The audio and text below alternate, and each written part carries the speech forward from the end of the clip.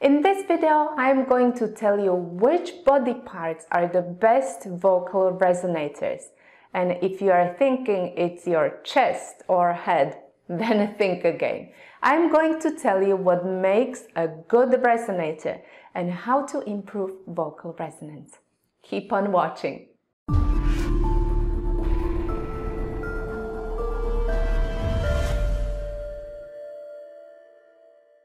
Hi and welcome to this video series about vocal resonance. If we haven't met yet, my name is Katarina and I am a speech and language pathologist from How to Improve Singing, and on this channel I share tips on how to sing in a healthy and efficient way.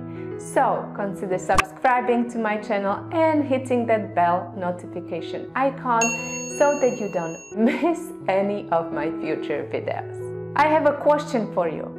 What body part is the most important resonator when singing? Is it your chest, your throat, your head, your nose, or something else?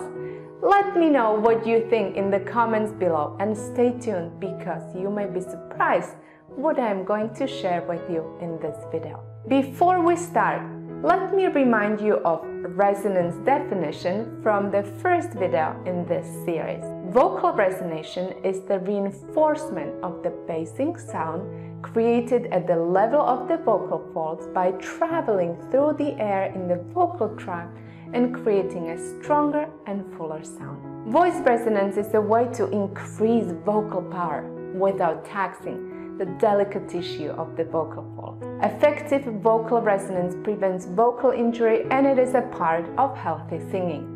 If you haven't seen the first video in which I talk about resonance in singing, you can click here to watch it. Moving on, there are two types of resonance.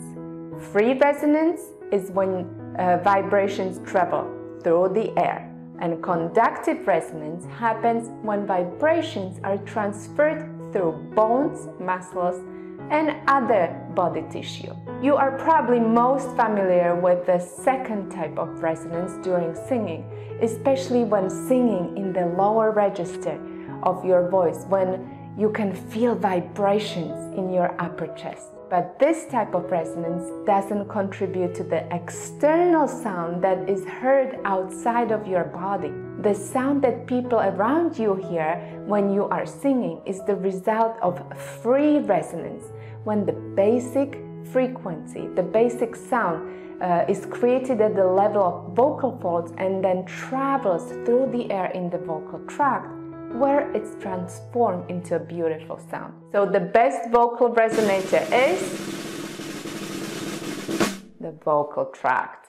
The vocal tract is the best resonator because it is a cavity or a series of cavities that can be adjusted, and there are openings to and from these cavities. For the same reason, the chest and the head are not good resonators because they do not have an adjustable cavity and there is no opening through which the sound waves could leave.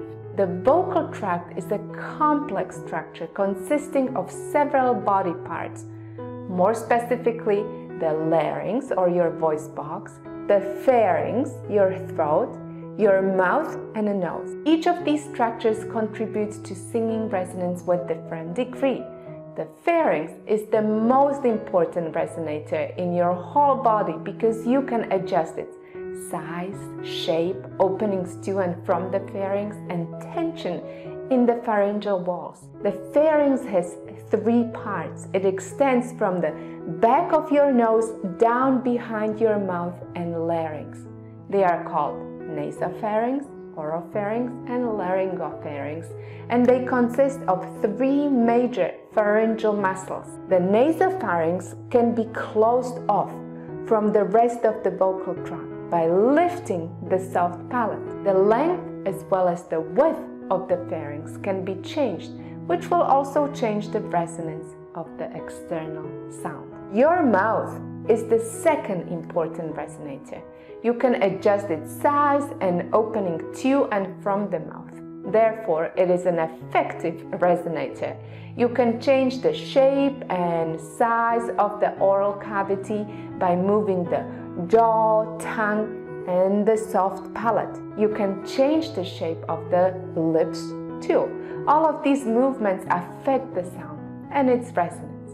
Lastly, the nasal cavity also plays an important role in resonance.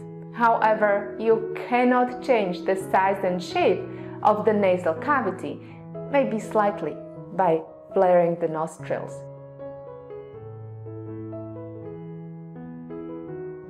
The nasal cavity is important for production of nasal consonants, which in English are and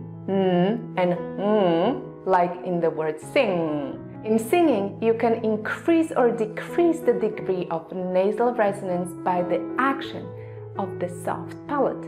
However, the nasal cavity has more of a dampening effect on the overall sound. I will be talking more about the soft palate, nasality, and nasal singing in my next video. So stay tuned for more by clicking the subscribe button. In summary, the best vocal resonators are the pharynx, the mouth, and the nose to a certain degree.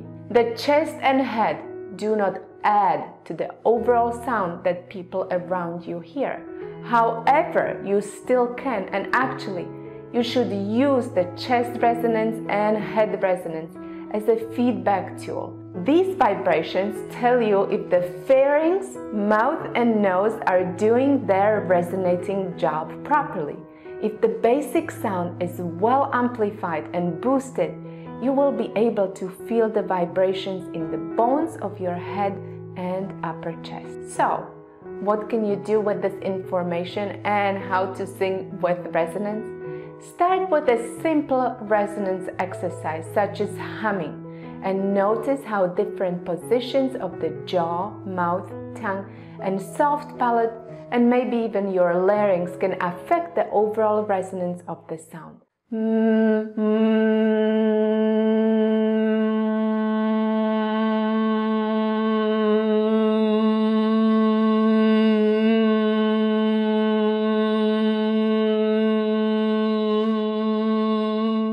Notice the vibrations and notice how you can make the vibrations bigger, not by pushing, but by manipulating your most important vocal resonators. If you like this video, click the like button and share it with your friends. Check out my other videos on this topic right here below, and I will see you in my next video.